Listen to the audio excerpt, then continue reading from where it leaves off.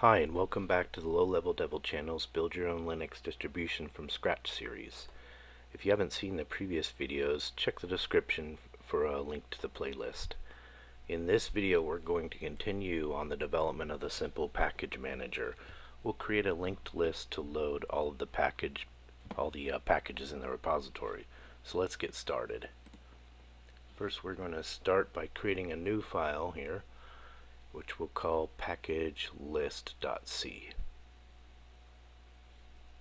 Okay, and first let's define what the functions are going to be in this, which we'll put in the package.h file.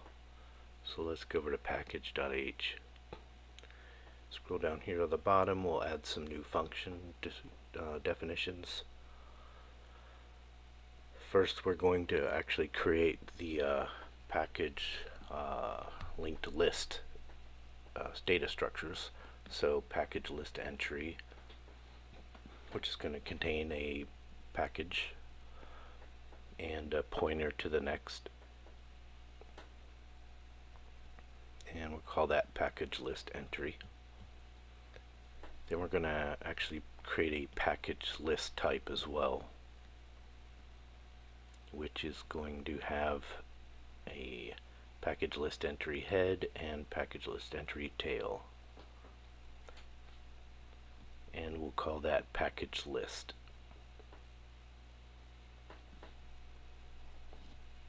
Okay, so now let's start creating some functions for it. First, we'll start with the package load all. Going to take in a root and then a package list. So we'll load all of the packages from that repository in that root to the package list. Let's see, then package load, which takes a root and a name. And actually, we already have that. We created that last video. So let's create one that returns package, the LL.dos package, and this one's called package list find. So we want to find a package in a package list by name. We'll also need one to add, so this one will return a package list entry. We'll call it package list add. It's going to take the list to add to and the package to add. And let's see, anything else we want to add for this one. Yeah, we'll add a package is installed function. I don't know that we'll implement that yet, but we're going to need one. That's probably enough actually for this video. So we'll move over to the C file, the PackageList.c. Okay, I'm just going to paste in the headers here to start off.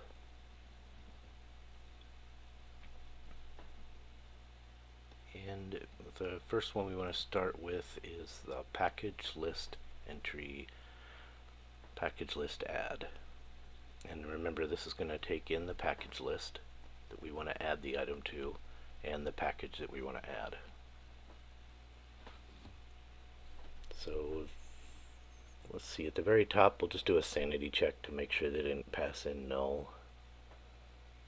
We'll just say invalid package if it's null.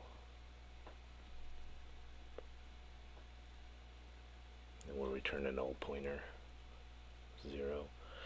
And so now we're going to initialize a new package entry, or package list entry,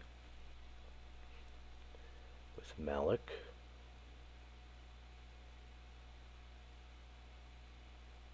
And we'll mem set that to 0.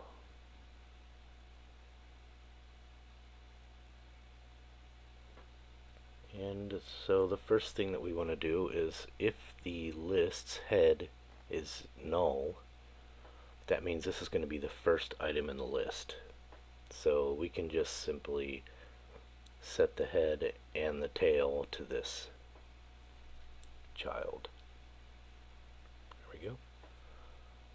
Otherwise, we want to add it onto the tail. So in order to do that, what we're going to do is say tail next equals child. And now we're going to set the new tail to be child. List tail equals child.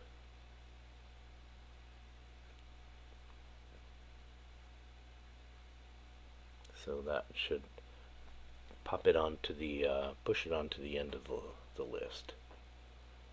And hopefully you understand this. It's kind of a basic linked list structure. A single linked list. So, alright, so after that, we can say child next equals null because it's the last item in the list. And child package equals package. Then we just return the child. You can add some error handling as well if malloc fails if you want to.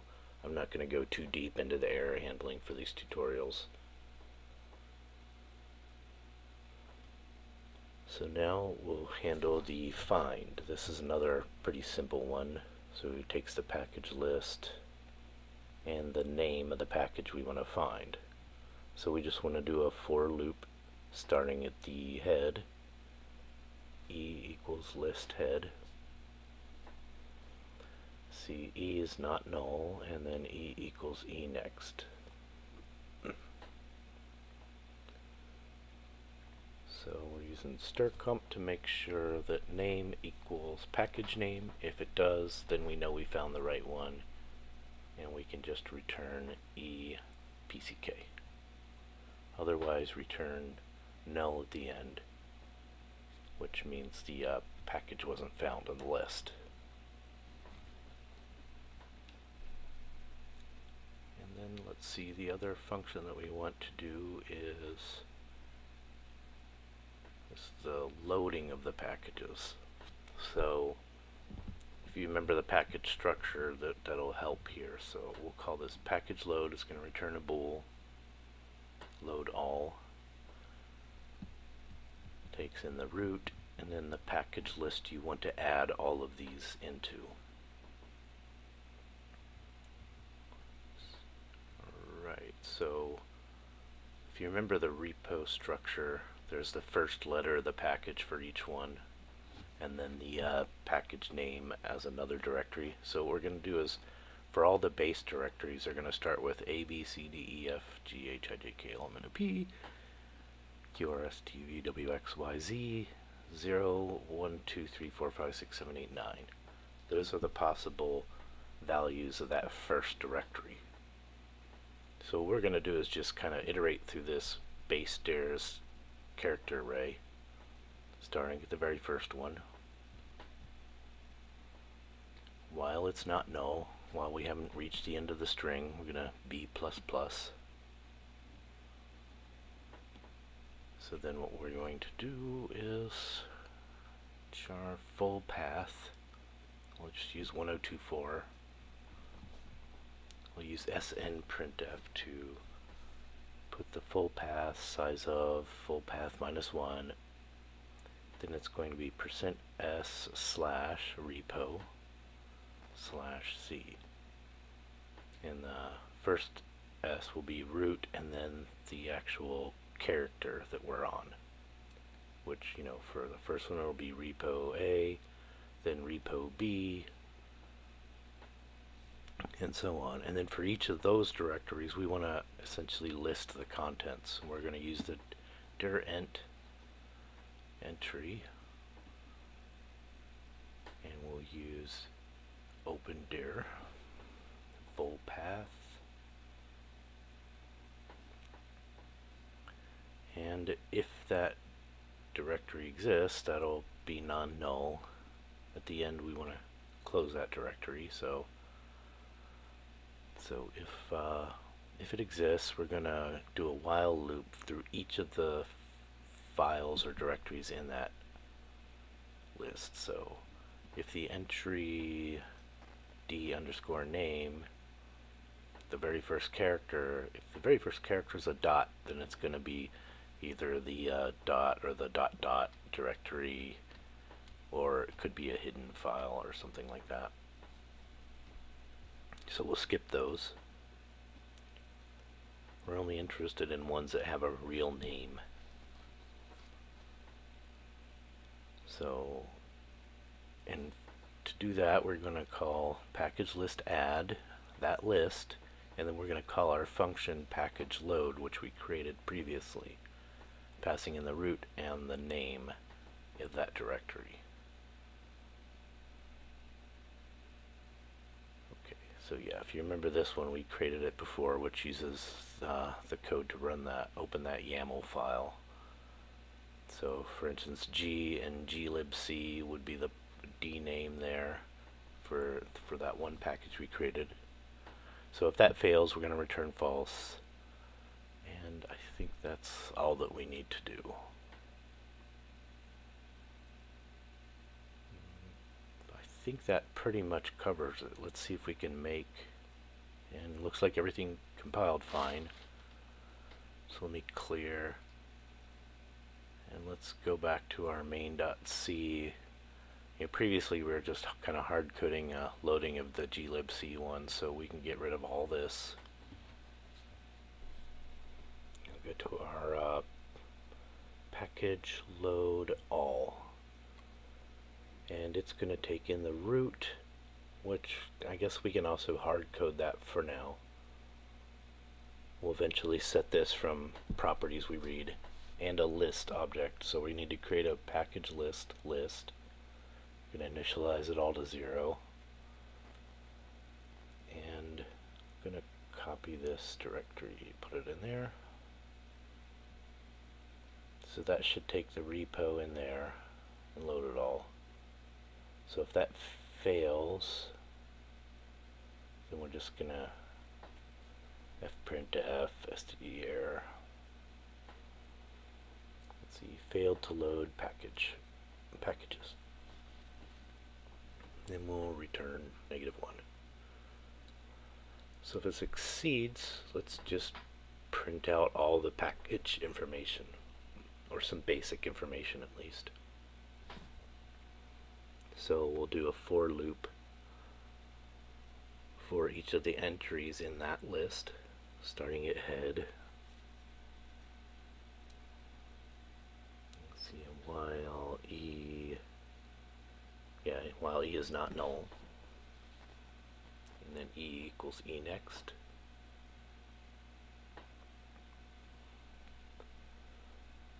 So let's see, we'll print out saying that we found a package, or we'll just, for each of these we'll just say package, and then we'll put the name and version. Anything else we want to put there? At the top level, we'll just put package name, package version.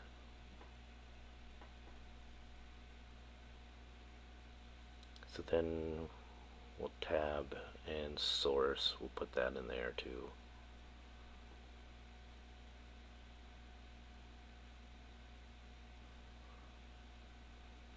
Source. And then I know one of these has some dependencies, so we'll print out its dependencies as well. At least I think this one does.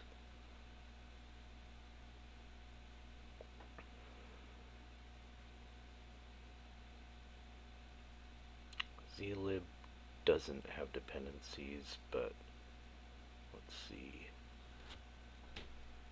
Does bzip2 have dependencies? No.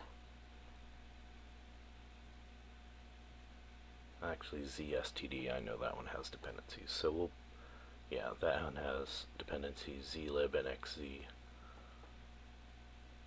So we'll print out the dependencies so you can see any dependencies for the package that got loaded. So let's see, deps /n, and then we'll have another line for each of the dependencies. We'll actually, enclose this in an if statement, so we'll only show deps if it has dependencies. And it's complaining about something here. Not sure what. Well, just keep going on. So let's see, Yeah, that's correct. Alright, well, so we need to for loop through each of these steps. So for stir list L equals EPCK deps. But we actually want the address of that. There we go. And that just reminded me that's not a pointer. There you go, that's why it's complaining. So deps.stir. So we want to loop again while L and lstir are not null. And L equals L next.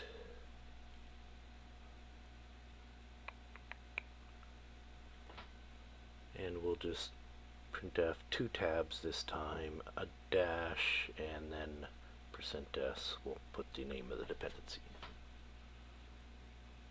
which will be lstir. And anything else? We'll print another line so there's a empty space between each of these packages. Make it a little easier to read. I think that should be all for this. Let me just clear and make no compile errors. So let's just run it. And it failed to load packages. So let's go to this load all. Why would it fail? So that would return false if, oh, at the end I didn't put a return true. At the end it should say return true. Alright, so let's make that again, clear, run it, and there we go. There's our list of packages. Starts with bzip2 108, the source, gcc its source, glibc its source, shadow its source, zlib, and zstd, and that one has some dependencies, zlib and xz. So there you go. I think this is a good stopping point for this video. I just wanted to show you how we're going to actually load these into a list. In the next one, I think we're going to start actually creating the parameters for the program, and we'll see how much farther we get after that as well. But I hope you enjoyed this video and learned something from it. If you did, please share it, like, comment, subscribe, and all that, and thanks for watching.